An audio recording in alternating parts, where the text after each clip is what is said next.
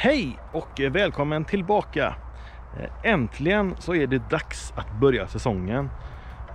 Jag har haft ett väldigt långt uppehåll på 5 månader. Men nu i alla fall så är det dags att börja. Gräsmattorna har verkligen växt och man känner nästan att våren är på gång. Äntligen, värmen har kommit, solen, fåglarna kvittrar. Alltså det är ju så fruktansvärt skönt. Äntligen. Det här året kommer bli superbra. Ja, det har varit en lång tid sedan senaste videon. Man kan säga att det har hänt så jäkla mycket grejer. Och det är väldigt många nyheter som jag kommer att presentera här under våren. Jätteroliga saker, men jag får vänta till kanske nästa video eller så för att berätta vad som händer. Men som sagt, jätteroliga saker. Alltså jag är så taggad att få berätta, men jag får vänta lite. Vintern har ju varit ganska så mild här på västkusten. Den har inte varit så, kan man säga då, det har inte varit någon vargavinter. Och gräsmattan, den har verkligen, ja, den har tagit fart faktiskt. Även om man tycker att den är gles. Ja, den är gles på vissa ställen. Men det är ju absolut ingen fara att den är lite gles. För att man kan ju göra en stödsådd. Och så fyller man ut det med nya frön.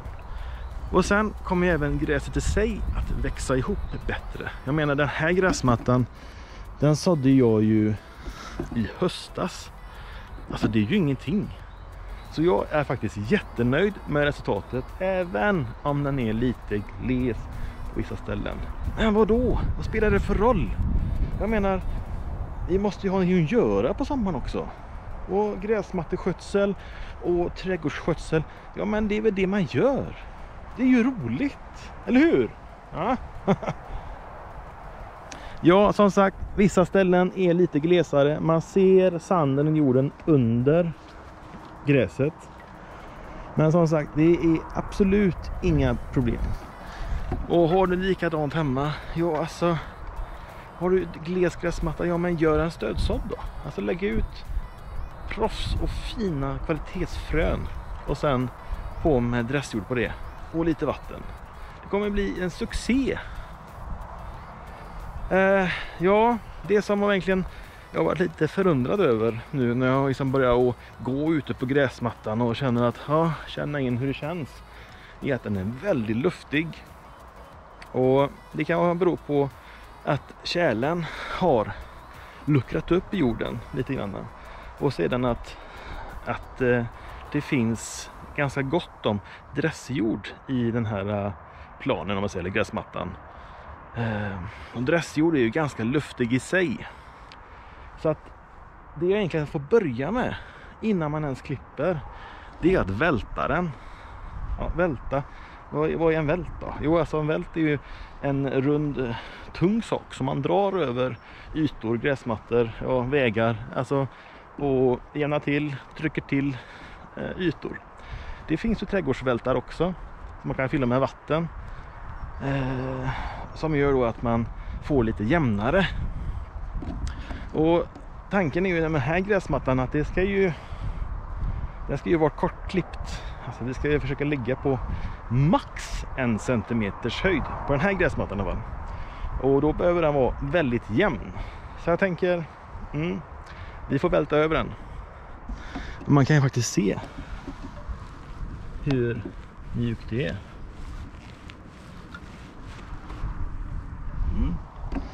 Ett fotavtryck blir det där. Men superkul att du är med. Och superkul att jag drar igång. Och superkul att det är gräsmatteskötsel. Ja, det är ju superkul allting helt enkelt. Men vi börjar då med att välta gräsmattan.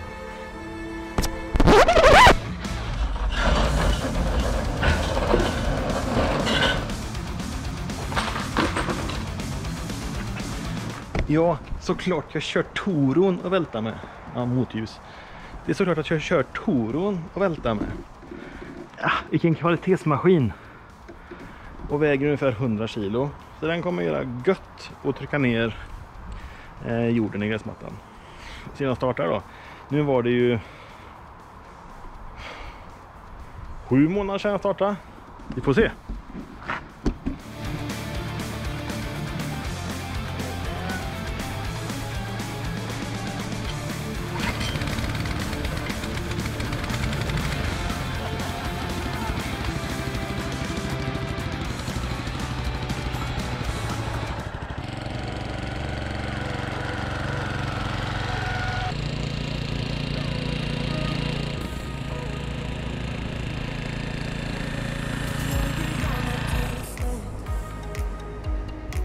Ja, det blir faktiskt en väldigt stor skillnad när man vältar gräsmattan. Och här har vi vältat. Och man känner att det blir lite mer kompakt. Och här har vi alltså hur det ser ut efter vintern. Och det är egentligen det att den har rest på sig en del, gräsmattan. Den kan göra det när man har frost och tjäle. Men alla har ju inte det problemet. En del har ju en lerjord under sin gräsmatta eller en väldigt sandig jord, och då får man inte det problemet att det reser sig på det här sättet.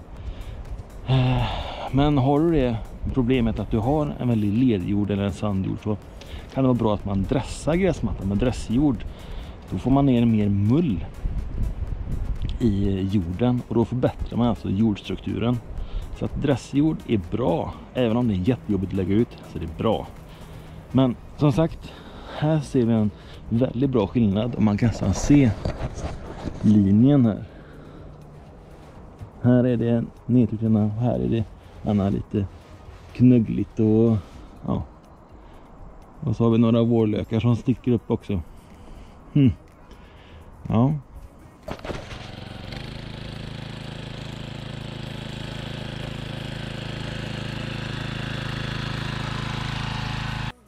Och kolla här då. Stripes. Det här, kära vänner, det är all möda man har gjort och så får man resultatet. Då blir man lycklig alltså. Så härligt. Ja, jag hade nästan glömt bort hur roligt det är att klippa gräset. Och det här är ju inte ens klippt, det har ju bara rullat det med vält. Men vilket utgångsläge för i år. Alltså jag är så nöjd. Det kommer bli så roligt att få fortsätta. Ja, i alla fall vältat då, eller plattat till gräsmattan. Och nej, jag kommer inte klippa den idag. Däremot så kommer jag lägga ut den första gödselgivan. Bara för att det ska få lite fart. Sen är det som vanligt hellre lite åt gången, att man sprider lite granna.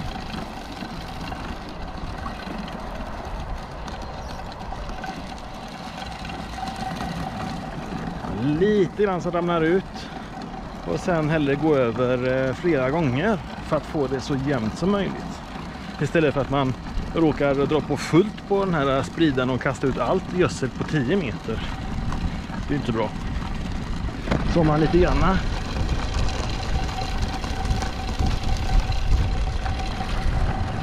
Brukar fungera väldigt bra. Och årets första gödselgiva. Det är en skön känsla tycker jag. Och inte nog med den här utsikten.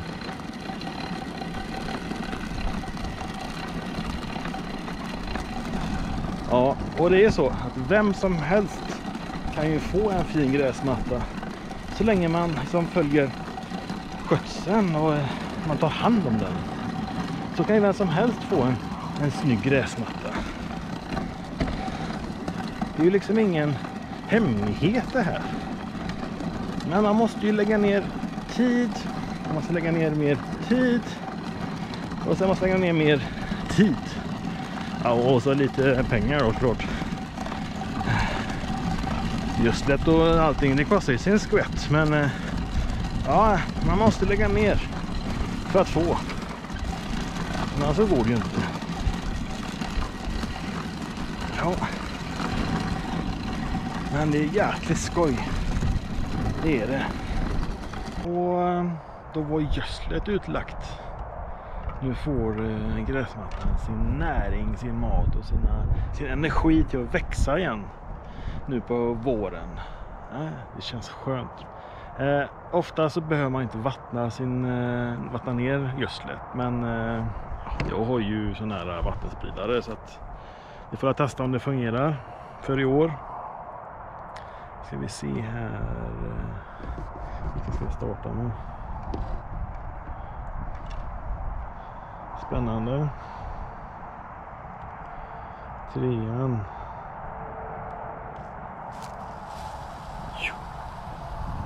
Gött. Den är igång.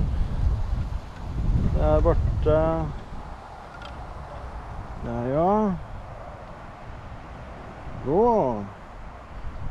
Det var den. Så vi ser om vi får den andra. Upp. Japp. Där har vi. Här kommer det. Där. Perfekt. Det verkar ha hållit över vintern. Vilket inte ha frysit sönder. Jag körde med så här tryckluft i systemet innan frosten kom, så man får bort så mycket vatten som möjligt i ledningarna. Ska vi se på den sista här då. Ja. Och där. Då är jag klar för den här säsongen. Eller klar. Alltså allting är klart för säsongen. Jätteskoj att du var med och titta. Och det kommer fler videos fram på här nu, så bara att tryck på den här prenumerera och gilla och följa och alla knappar där nere. Gör det så du inte missar nästa gång som det händer någonting här ute. Ha en skitbra dag och så syns vi i nästa video. Hej då!